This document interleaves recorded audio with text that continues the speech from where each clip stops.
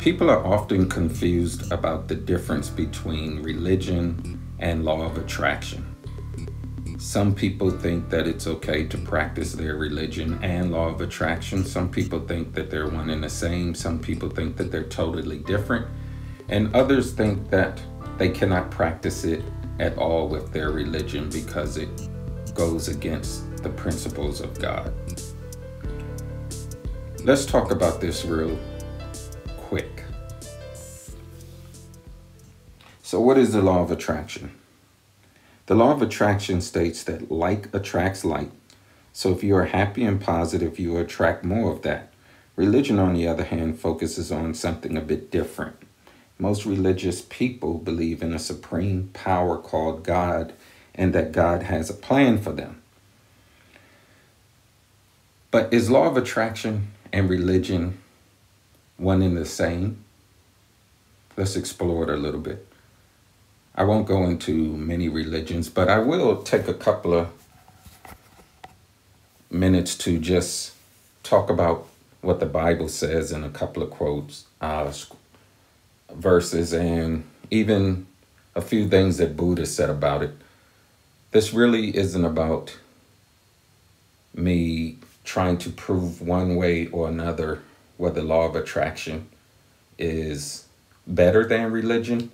I have my own opinion, you'll form yours.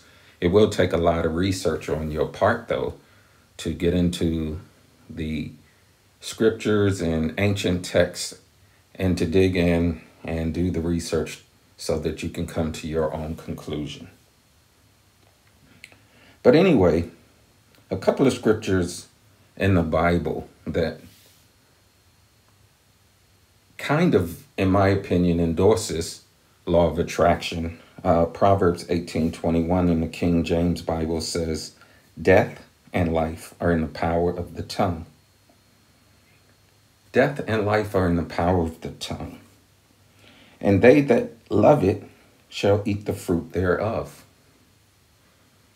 So, in a sense, that is law of attraction. We speak, we believe, we receive. That's what the law of attraction says. The Bible also says, as a man thinketh, so is he. In Matthew 21:21, Jesus answered and said unto them, "Verily I say unto you, if you have faith and doubt not, you shall not only do this which is done to the fig tree, but also if ye shall say unto the mountain, be thou removed, and be thou cast into the sea, it shall be done." You would have to go to Matthew 21 to get the full significance of that verse and how Jesus spoke to the fig tree. And as a result of his speaking, the fig tree had to perform according to his words. Now, let's look at a little bit of what Buddha said. Buddha said your worst enemy cannot harm you as much as your own thoughts, unguarded. But once mastered, no one can help you as much. So your worst enemy cannot harm you as much as your own thoughts. And that's why the law of attraction teaches us to focus on our thoughts. Anytime I have a negative thought, I've trained myself to catch it immediately and to get it out of there. It just helps to change the energy, the environment of everything that I'm experiencing at the time. And I end up attracting more positive because even all of my affirmations are nothing but positive about me. Buddha also said, one thought leads to heaven, one thought leads to hell. Again, control your thoughts. Buddha stated, we are shaped by our thoughts. We become what we think. When the mind is pure, joy follows like a shadow that never leaves. Now, the thing about religion, it has power because the collective thought of consciousness works together to bring about a result that many minds and belief systems cast out into the universe, and then the universe has to give them as they believe.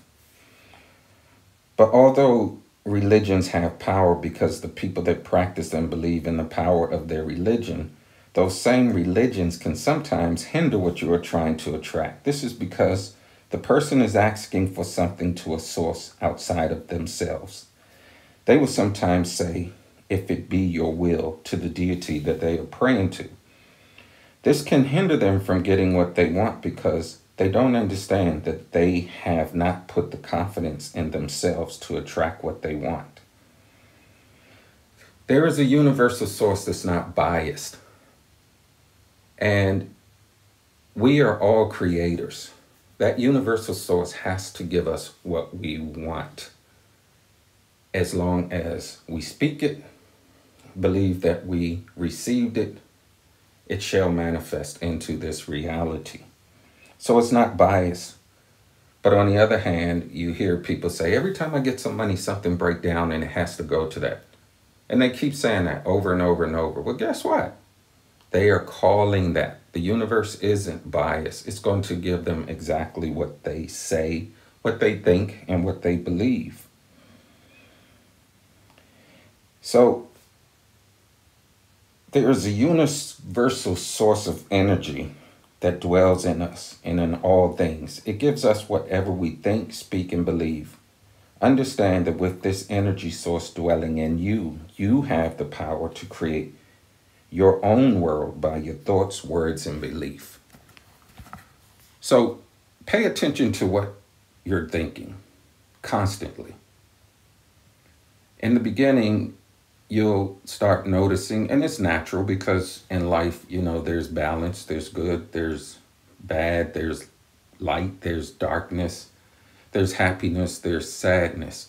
So obviously the mind is going to be thinking good thoughts as well as negative thoughts. But it's in our control to pay attention to what we are thinking.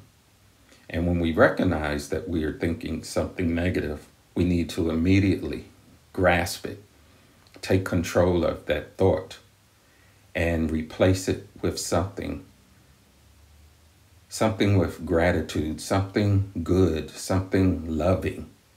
The Bible even says to think on these things.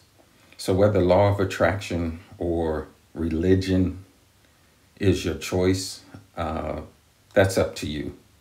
All I say is research. I've practiced both. And what has really worked very, very well for me is the law of attraction. I have constantly spoken affirmations over my life. I have constantly paid attention to my thoughts. And I'm actually very, very happy living in life. And you can too. Just understand that you have the power to create your world.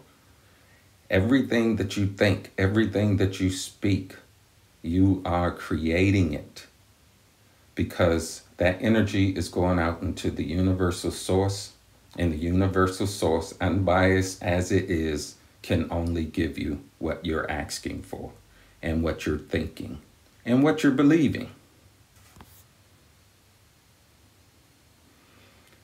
Don't forget to subscribe to this channel. The Good Life Media Productions is a channel that will help you gain perspective on life in a way that you've never thought of it.